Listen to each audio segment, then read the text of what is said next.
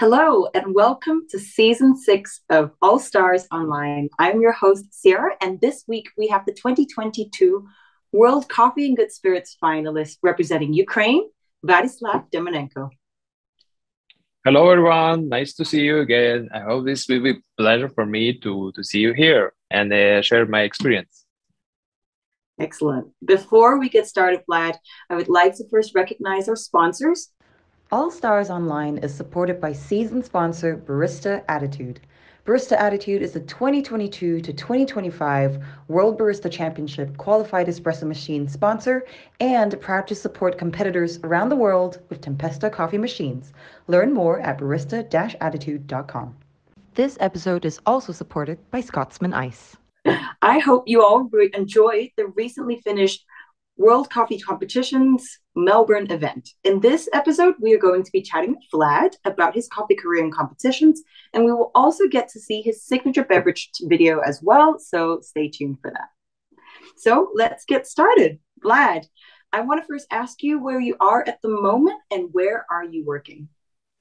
Yeah, so I'm in Berlin, in Germany. So it's nice, beautiful weather today, like golden autumn season.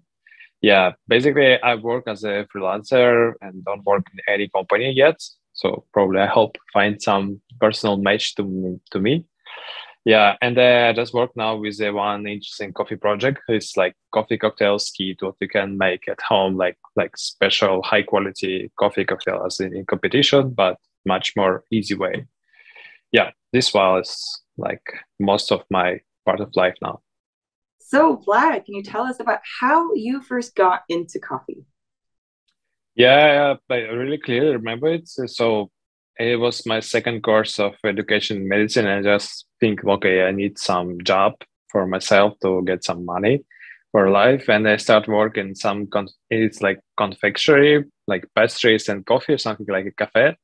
And they already like serve specialty coffee. And one of the baristas like, I don't know, he's motivated me to drink like normal coffee and more like educate me like day by day and taught me about competition and like wow, it's more than drink and I'm interested in this profession like at all because like it's about taste and how you're feeling it and I don't know, I was really excited to know more about this thing.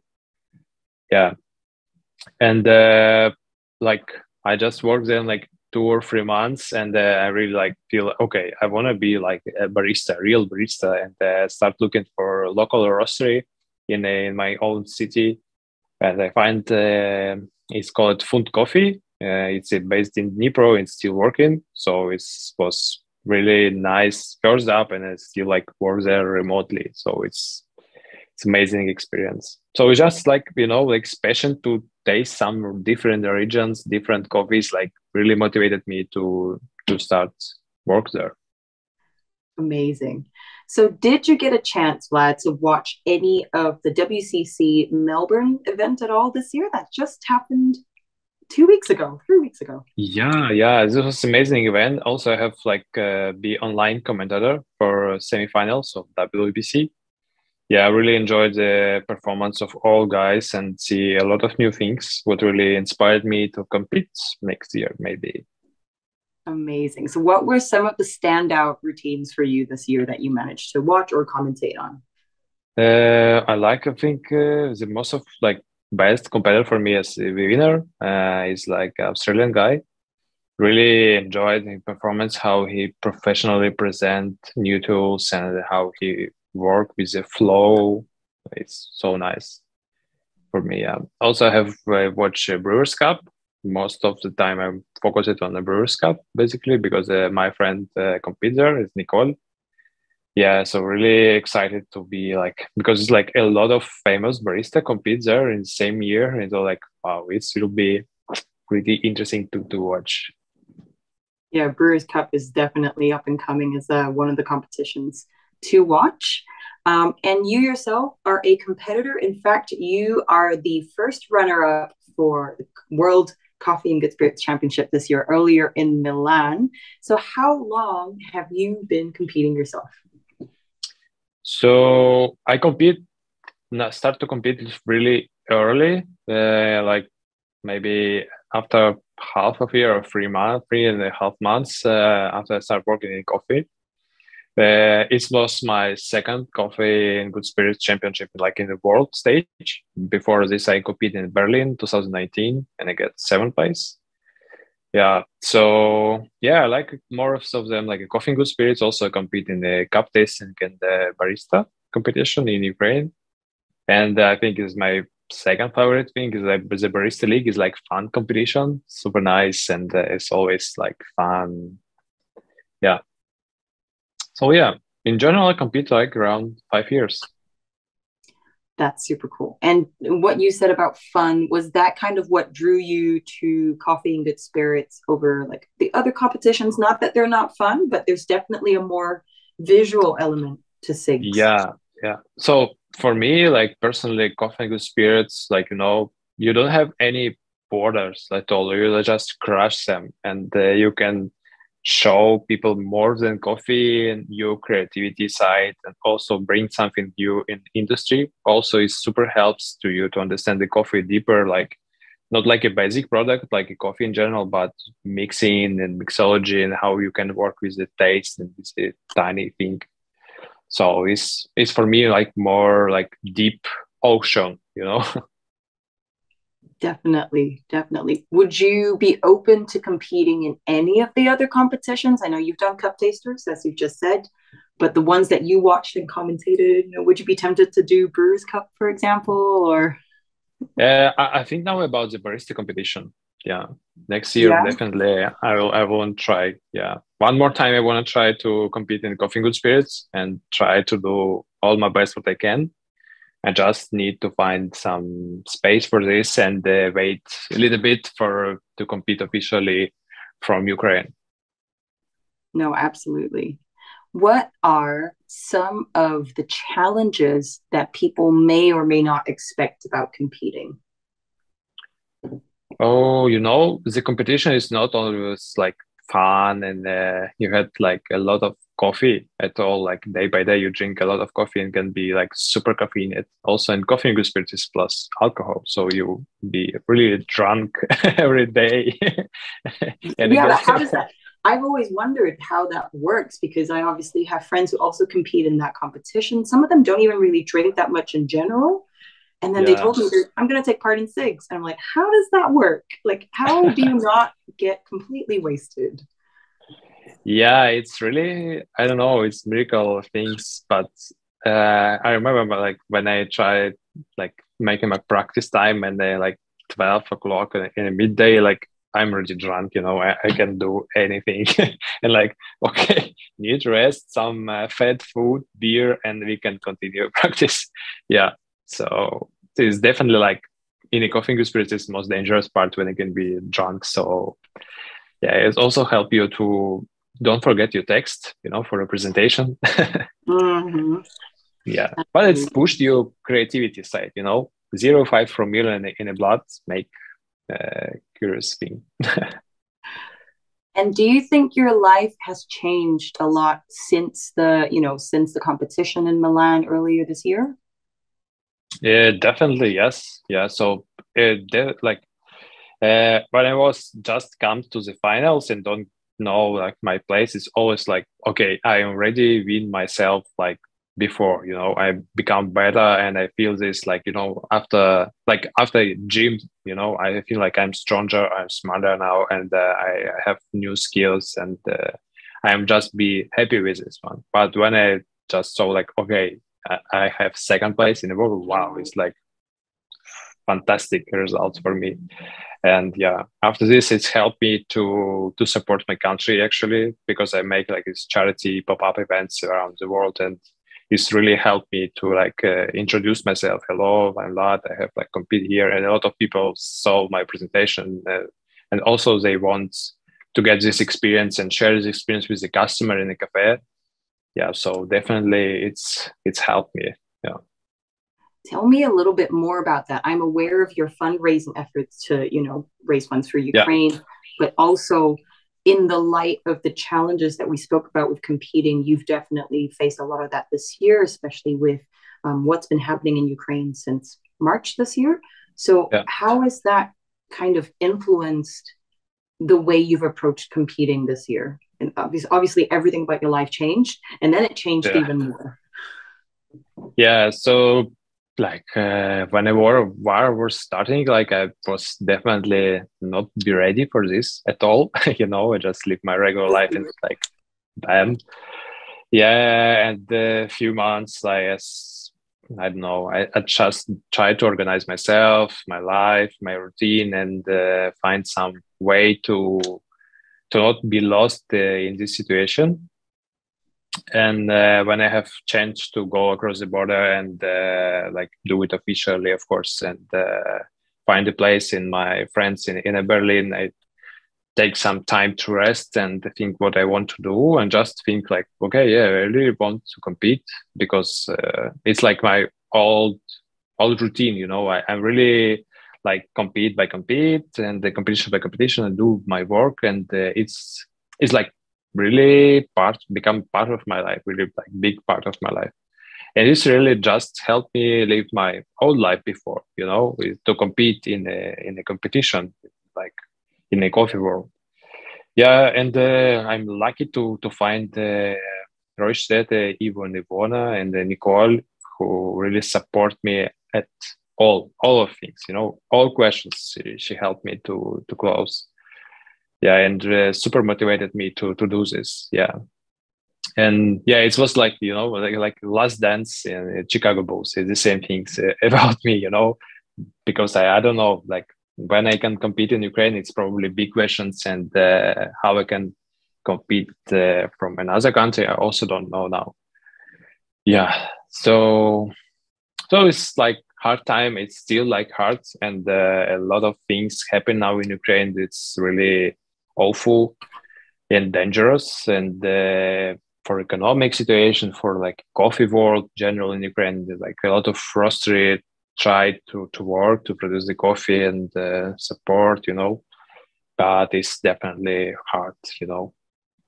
Yeah, so with these events of fundraising, and just, you know, it's a good thing when you like, I give chance to people who come, like get nice coffee cocktails, like introduced to another coffee world, and also they, when they buy a ticket or a cocktail, they help people. So it's like two in one, you know.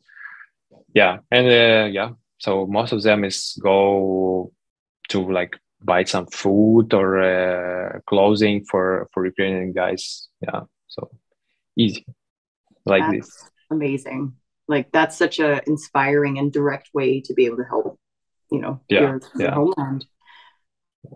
I just think that's really the best what I can do now is just help like this, you know, because I can't be like a professional soldier or something. And I think like I'm die like in the first day or second, because like it's no sense for anyone. But this way is really help to when other people like just help them, you know, just to not to be like directly in this situation, but be like outside, but help like this, you know.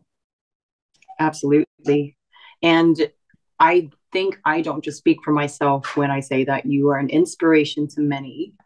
So my next question is, why would you encourage someone to compete at all? Oh, yeah, it's definitely like challenge, you know, challenge for you. So yeah. So for my experience side is I becomes better from competition by competition, because I'm just like have more and more questions that I can answer only me, like, you know. And when I compete like in Ukraine with like local competitors on in a world stage, I just compete not for with them, no, just like it's like not like concurrent at all. It's like just friends, also cool champs around me. You know, I compete with myself to try to do better and best. You know, because yeah, you should be better than you, not the other. You know, yeah. So definitely, if you want to get like nice experience, you should try this and feel this atmosphere, vibe, and yeah. That's amazing. And I actually got to watch you on the final stage live in Milan earlier this year. That was a crowd. People were just waving flags and yelling your name. How did it feel for you standing there on that final stage, both through your finals performance as well as the awards ceremony? Like, talk us through what was going on in your head at that moment. Oh yeah, it was really hard. I don't sleep at all from semifinals to final this night. Like, just close my eyes and not sleep. I just think about the performance, about my text, about my routine, how I can move, and all these things. And when I come for training in the morning, like, I feel like deja vu. I feel like, okay, I'm really be here today, and I know what I should do.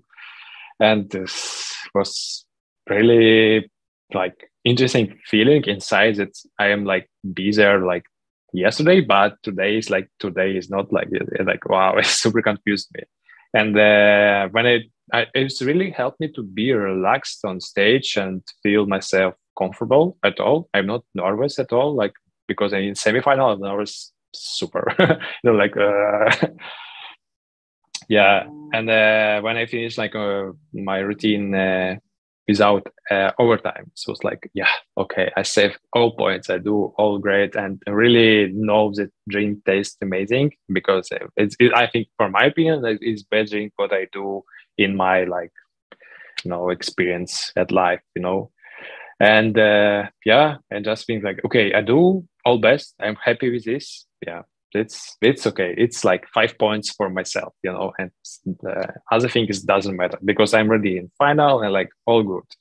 But when it was like, okay, me or Aga, and like with like wow, like definitely it's like super nervous, and yeah, I don't know, my heart was like yeah, it was super stressful, but also like you feeling so light, and just you can, like, fly after this, because you finish, you're done, you just need to enjoy this moment, enjoy your life, amazing thing. Yeah, That it's like magical. yeah, a rock star. That sounds amazing. And speaking of floating, I'm sure I'm going to be asking that question for everyone watching this, but that was kind of part of your concept in your actual drink when you were on stage. Is it the VOM, if I'm not wrong? Yeah, the concept. Can you talk us through that a little bit? Yeah, so VOM is like a modernist cuisine technique, what can bring liquid in a non-gravity edible cloud. So we can put any flavors, like at all, any flavors in this cloud, and it can fly, because I use helium, like it's super light, and also like special powder for texturize this liquid to get like special like cloud, story. Yeah, and you can do it like with the coffee, with the alcohol, with the, you can make like a burger taste in this cloud, and depends how much, depends on the ratio between the powder and the liquid.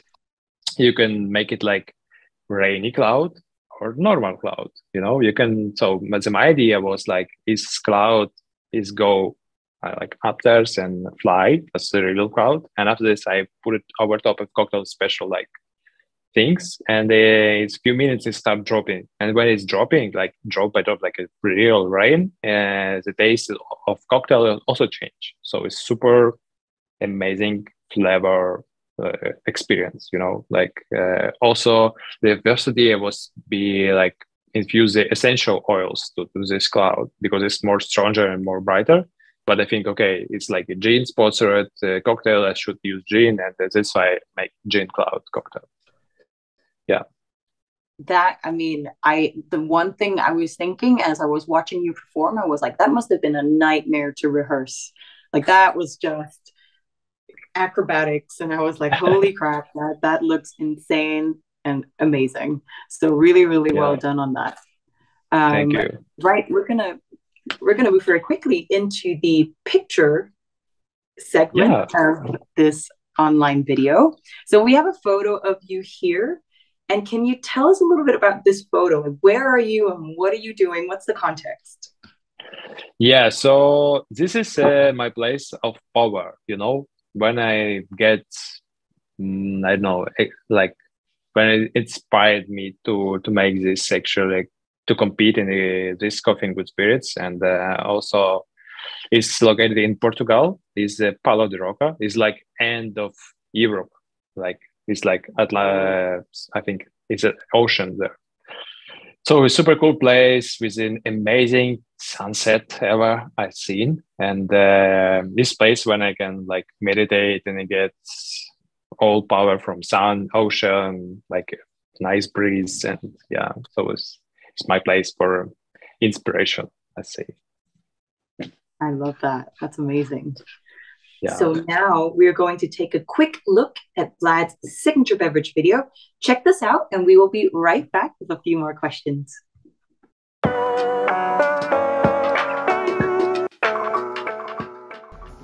Hello everyone who loves the coffee cocktails. My name is Vlad Demonenko and I am WCC champion of the World Coffee and Good Spirits 2022. And today I will show you my idea of signature beverage. So the first ingredient will be double shot of espresso. I use 20 grams of coffee and get 40 grams out in 20 seconds. Gin from roasted pineapples. It's amazing tropical flavor gin. I use 20 ml.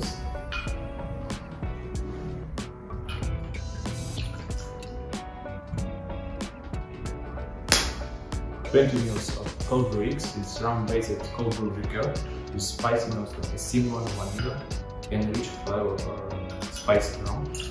20 ml. 5 ml of mix of acid. I use malic and tartaric acid in equal proportion 1:1 and use 5 ml to get the complexity of taste in my coffee and emphasize the taste of blood orange and the purple plum. And 10 ml of cherry blossom cordial, what I make from cherry blossom, sugar and citric acid in equal proportion. Use 10 ml. And now I will add ice to dilute it.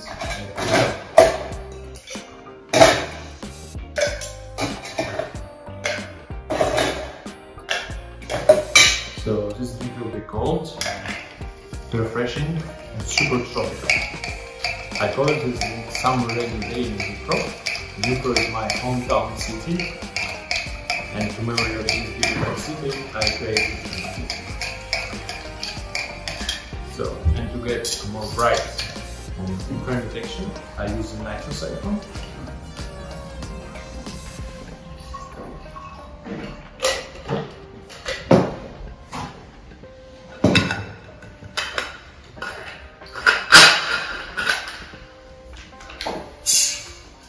Shake it a little bit.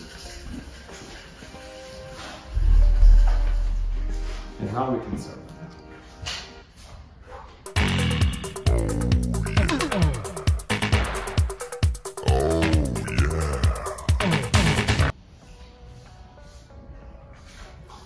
So, the garnish for the drink will be also special. It's a non-gravity edible cloud, what I make from the gin. To this mixture, I will add 20 ml of gin, 3 grams of lecithin, and this helium to make it light and make it light. So this drink can be easily prepared in coffee shop or in your mixologist bar. What they need is just gin, cold brew coffee, or some coffee liquor, acid mix to increase the complexity, and cherry blossom cordial or cherry cordial to increase the fruity profile of your coffee. Today I use Colombian coffee from region of Huila. It's a Finca Monteverde cedar variety. It's natural carbonic maceration, so this coffee is huge potential of fermented fruits. Tastes like pineapple, spices, a little bit of purple plum, and the blood orange, of course.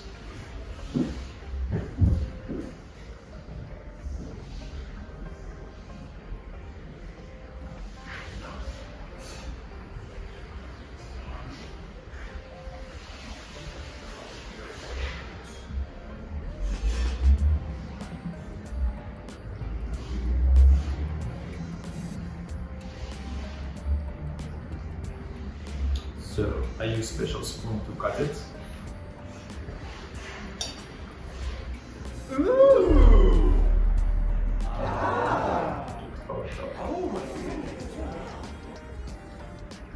Yeah, like this. Cheers, guys.